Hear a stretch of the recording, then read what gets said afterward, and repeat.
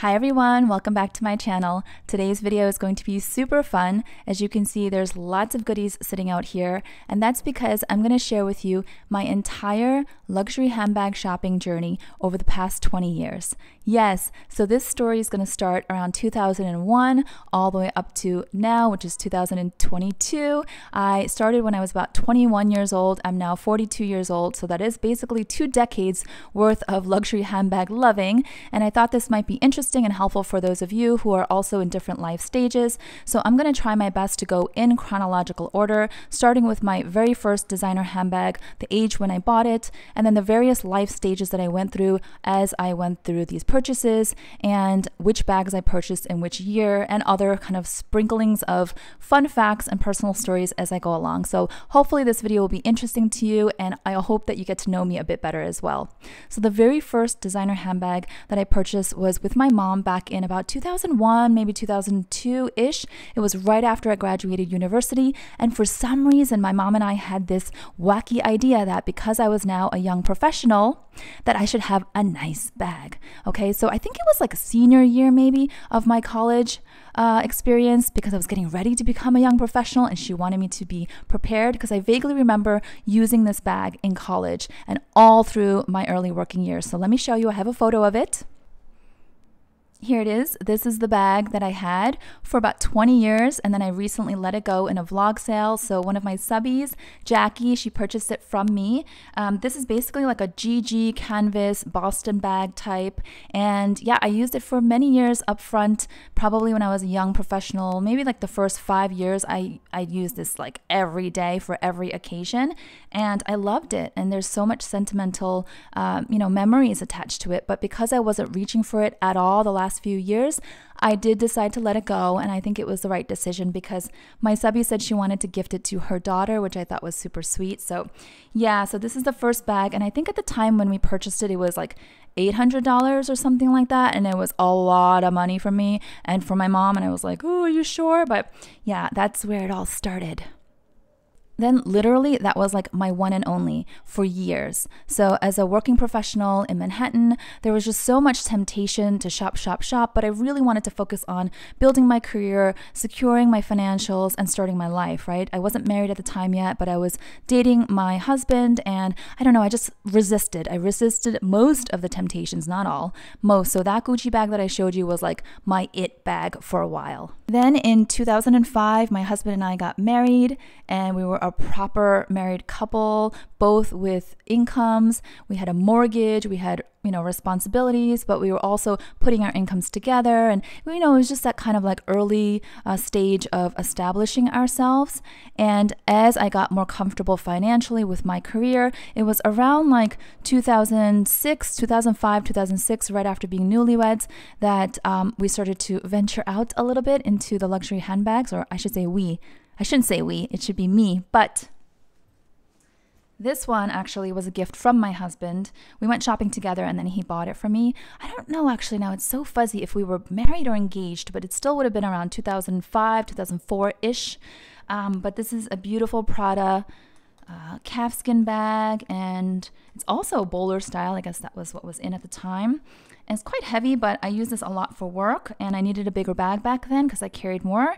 So I still have this because it's the only designer handbag that he's ever got for me, and it just holds a lot of meaning. Plus, it's beautiful. For many years, I worked one block from Fifth Avenue where all the gorgeous glitzy shops were. So during my lunch breaks, I would go to Gucci in particular because Gucci was my first love, right? And I eventually, over the years, started to buy Gucci bags. So here are just a few of the bags. I have a photo here because I wound up giving these to my mom and she still has them. And we took a picture. Anything I give her, it doesn't matter what it is, she's so sentimental. She refuses to let it go or sell it or give it away or donate it. So she's just like hanging on to all of these even though she's not using them anymore. But I would say these are all probably qualifying as vintage now. I also had another bag that had this horsebit detail. I couldn't find the exact bag online, but it basically had this type of detail, except the leather trim was white and then it was canvas behind there. When I see the horsebit bags coming up now, I feel super nostalgic and it brings back all these memories. But the bag I had that had the horsebit detail, I actually sold it. I think it was on eBay a number of years ago after using it and loving it for a while. and I sold it for like $200. So isn't that crazy? This one also I used a lot for work in the early years, and I loved it. I mean, I really used these bags. And then I sold it again on eBay, I think, for like $150. So that's that. And then a little after being newlyweds and after being a young professional, my husband and I were shopping and we saw this cutie. This is the Chanel card holder. This is definitely now like near vintage quality. We were at Saks Fifth Avenue and I was like, oh, that's so cute. And he bought it for me. It was a gift and I just thought it was so sweet. So I still have it. I still use it. The vintage quality on Chanel is amazing, as you can see how it's held up, and I did not baby this thing, but that really kind of sparked my love for Chanel. I'm not the kind of person that grew up loving Chanel when I was 5 years old. I had no idea what Chanel was. So this was like, I'm a late bloomer, I suppose. I was in my 20s. And then I remember during my breaks, instead of going to Gucci, I would go to Saks Fifth Avenue and just roam around, and I would look at all the Chanel bags and I would try on some of the bags, in particular the jumbo, and I thought one day, but not now, because I was really focused on just, you know, my financial security and like establishing that and establishing myself in the world too. And by then, since we were married, we also had a pretty hefty mortgage. In Manhattan, real estate is quite expensive, so we were a little in over our heads. It all worked out, but it was really tight some months, so there was no way I was going to be splurging on a Chanel bag. And then maybe just a year or two later, we started to feel a little bit more secure, started to pay down on our mortgage. And I don't know, I felt like, maybe I'm ready. So I remember my colleague and I, we went to Chanel and I wound up getting this bag. This one right here. I've talked about this bag before in the past. This was my very first Chanel. It's the Rodeo Drive Hobo bag. It was in this beautiful creamy ivory calfskin with gorgeous shiny gold hardware. And don't ask me what possessed me to get this bag because it's so impractical. And you know, it proved to be true because I barely used it in like a decade. I probably used it maybe 2 or 3 times maximum. But I think I thought at that time, I'm working, I am being really responsible, I'm going to treat myself, and if I'm going to treat myself, I want the most bougie, most luxe looking bag ever. So I picked this white one with this bright gold hardware, and it just wasn't for me. But if you're curious, at the time, I remember I paid like $1,800 for it, roughly, yes. And then eventually, because I wasn't using it after a decade, I sold this to Fashion File a couple years ago, and they paid me about $700 for it. So that was a loss. And then we enter what I call like my hustling stage. And maybe this could also be called like the boring stage as it relates to shopping, because there wasn't much fun happening in terms of shopping. So after we got married, I was working full time. And then I also decided to enroll in graduate school because my company sponsored me and paid the full tuition. The tuition was $5-figure dollar amount for each year, and they covered it all, which was amazing. So I took that opportunity and I basically hustled. I worked like 50 hours a week and I did my classes in the evenings. And I didn't have time. I really didn't have time to look at luxury things and dream about buying things. And I was hustling. And I suppose that all panned out because in 2009, I was able to break 6 figures in terms of my salary. And that was something I was really working toward. Anyway, we really hustled. But we also then prioritized like good experiences. We traveled a lot. We really prioritized travel, especially because we knew we wanted to have children at some point in the near future, and we wanted to get a lot of travel out of our system, just the 2 of us. So we went to Asia, we went to Europe, we went to South America. Like we just did as much travel as we could. So I think most of our expenses, aside from paying mortgage and bills, went to travel and eating. So again, not a lot of room for luxury handbags. And it was after all that wonderful time that we started to feel like we were ready to become parents. So in late 2009, I got pregnant with our daughter, and then very soon after in 2011, I got pregnant with our son. So we have 2 kids, 20 months apart. It was a whirlwind, both in diapers, both with bottles. It was pretty insane. I was still working full-time. We ultimately hired a full-time nanny and a cleaning lady. We needed the support. There wasn't a lot of family support that we could rely on a consistent basis because of their own, life needs and their schedules. So we needed steady help for sure. And all of you parents out there will definitely be able to relate to this. Once I had my children, I wasn't giving a hoot about any of this stuff. I was using diaper bags, backpacks, and whatever cheap handbag I could find that they could spit up on and I wouldn't freak out. I really didn't care. It wasn't a priority. I was also in a daze. I was sleepy. I was tired. I was delirious. I was happy. I was so happy to be a mom with 2 babies, but it was a lot to juggle. I will say as my kids started to become a little bit older and were out of the baby phase and more into like the toddler phase, I relied heavily on Tory Burch. Yes, Tory Burch was my go-to brand for several years and I love them. I still think their quality is amazing. I think they're super underrated for what they offer. And then when I didn't need to carry so much as I got a little bit older, I started getting prettier Tory Burch bags and clutches and crossbody styles. And then when my son turned 1, I decided to take a break. And this is for any of you out there who are like really career driven, as I was, super ambitious, hustling. There may come a time in your life where it's totally worth it for you to pause and reprioritize. So for me, I paused for a little while and I was a stay-at-home mom and I got to really soak in my kids before they got too old. So I really soaked them in. I wasn't making any income, but that was the compromise that I made. And to me, it didn't feel like a compromise. It was a hard decision. It was a super hard decision because I love my job and I was happy with my career and the track it was on. And to be frank, there were people in my life, close individuals, family members, really close friends telling me that I was crazy to give up my job and that I was never going to get back on track and that I was wasting away my career and my education. And it was really disheartening, but I stuck to my guns because I just had this feeling, when you just have this feeling that this is right for you. And my husband was super supportive. And in fact, he was the one that was like nudging me to really take this time with our kids. So that was a break. And of course, I'm not making any money at that time. And we're building a nest egg for ourselves and for our kids. So I definitely wasn't thinking about luxury at that time either. So that stage that I just kind of laid out ran from 2007-ish to about 2017-ish. So that's like a decade where I took a pause. And I have mentioned this in other videos where I say I took a break for like 10 years. And I think some of you think that I started my luxury obsessions like today, like 2 days ago or 2 years ago. No, it actually started well before my YouTube channel. And I took a break. And then around 2017, 2018 is when a few things happened. One, my youngest went off to kindergarten. So now I have both kids full-time in school and it's like your life is just totally changed. So there's that. I started working again, but it wasn't just working. After all the worries about, losing track of my career and wasting my education and all my hard effort and blah, blah, blah, all that talk, that was the noise in my head. The job that I got was my dream job. I became the head of my function and I was reporting directly to the CEO. So I held that job for a few years, but getting that job was like the pinnacle. So there was nothing beyond that I would want from a career standpoint. That is what I worked for. There was nothing above me. And that was it. So I was like, I need to recognize that this is it and not keep searching for more. So I held that job for a few years. And then also around 2017, 2018 is when I went to Paris. I hadn't gone to Paris for a few years actually. And my friends and I decided to go and I fell in love with Celine. So while in Paris, I bought this Celine trio bag, which I think is one of the most classic minimalist chic bags out there.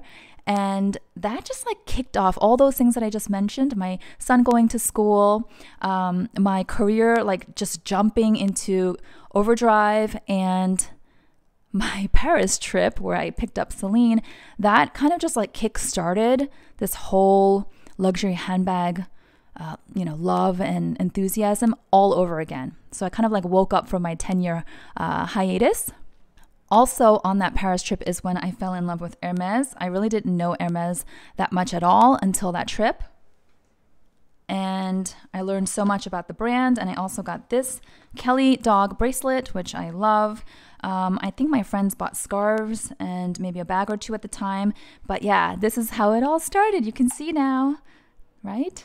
So now starting 2018, I'm going to call it like my life is fun phase, or let's enjoy the fruits of our labor phase, okay? So this is where it kicks off. Then after my Paris trip, I quickly pick up this cutie, the YSL Toy Lulu, which I still adore. And I was like, okay, this is really cool. This is fun. I'm kind of enjoying myself. So I had these two, the Celine and the YSL. And then it's kind of a slippery slope, as we all know here, since we're all handbag lovers. In 2019, I picked up 5 luxury handbags, which I will show you which ones they are in a particular order. And I also kicked off my YouTube channel. So the first bag that I purchased in 2019 was this Chanel Walk. Yes, I went back to Chanel. I was like, I need to revisit Chanel. So I got this. I love it. And then the second bag that I got was this beautiful caramel Givenchy Antigona Mini. It's a beautiful, beautiful color, and I love this size. So that was the second one. Then this is where my love for Louis Vuitton kicked off. Yeah, I'm a late bloomer, I tell you. A lot of my friends had Louis Vuitton bags when we were in our 20s, and I didn't have an eye for them until I set my eyes on this particular bag, the Pochette Métis, and I was like, oh my gosh, that bag is so pretty. I love the silhouette. I just love the design of it. I love the versatility of it. And I was like, I need to get that bag. But of course, when I wanted the bag, there were all these quality issues with the glazing. They were doing like recalls. You know, they were taking back the bags and repairing them. And they had paused production, so there weren't many at the boutiques. And I waited a full-on year to get the bag. So at some point, it became available, and I got this. And that is really what kicked off my LV journey. And then you guys know, if you're a regular here and you've watched my Chanel videos, I went to the boutique and I purchased the classic flap in caviar multiple times, and I had to return them because they each had quality issues and defects, and I was not pleased. So at the end of it, I actually wound up going vintage, and I got this from Fashion File. Black lambskin, silver hardware. It's got the flat CC, which I think is extra special. It's buttery soft. I love that it has the silver hardware because I know a lot of the vintage classic flaps have the gold hardware. And this was my first lambskin bag, so special in many ways.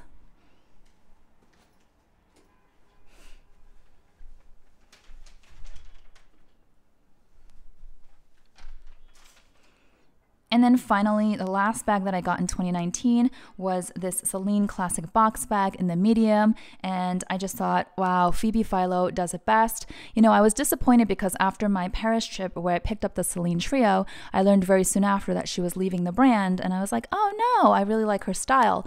And so I actually had to go pre-loved, and I got this as well from Fashion File. And yeah, so this is beautiful. By the way, I mentioned this a while ago. Phoebe Philo is going to debut her own namesake collection. Supposed to be this year, and it's backed by LVMH. So I am like holding out to see what she does.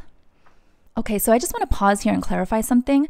I do think that being on social media, absorbing YouTube videos, putting out YouTube videos has influenced me to a certain extent, and perhaps I may have made more impulse purchases throughout than I would have if I didn't have a YouTube channel. But I just want to be very clear that my luxury handbags obsession did not start with YouTube. So I don't want to blame YouTube. I don't want that to be my excuse. And I also don't want anyone to misunderstand that like I buy these things to feed my channel. I was already buying these things. I took a break and then I started buying these things, and then I started my YouTube channel. So I hope that's clear. Okay, and then we get into the year 2020.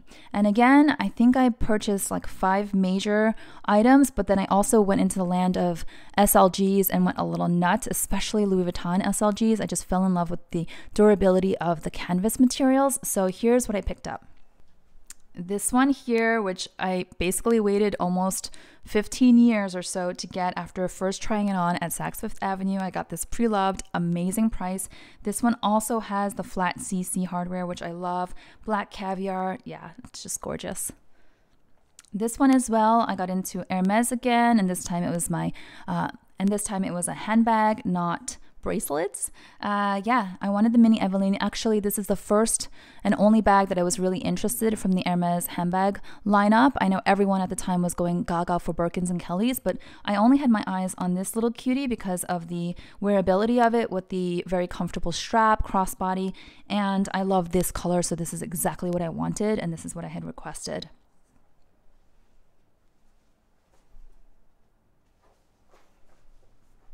And this is what I mean about SLGs, even from Chanel. Like I picked up this houndstooth tweed large size O case that I use as a clutch. I picked up this one here. I consider this a bag, but I know technically it's an SLG. This is the filigree wallet on chain. And then we get to LV.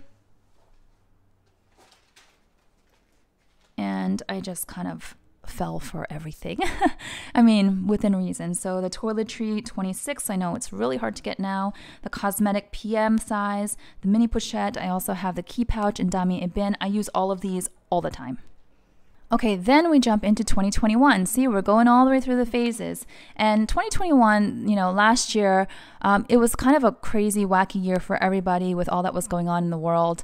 For the most part, my life was pretty much the same. My kids were going to school. We were traveling, not internationally, but we still traveled a lot domestically. We were trying to enjoy as much as we could. And then there was the shopping as well. And I think my shopping was a little out of hand, which I referred to in my recent videos, just trying to find more balance. But here's what I picked up from the handbag category in 2021. This one here was the very first purchase that I made in 2021. Technically, I put it on pre-order with Chanel in 2020, and then I waited and it was ready in 2021. So yeah, this cutie here from the 21P collection, mini rectangle.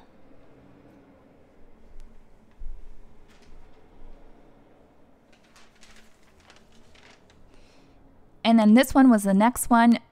You guys know that I always wanted a mini square from Chanel, so I was happy to pick this up again from the 21P collection.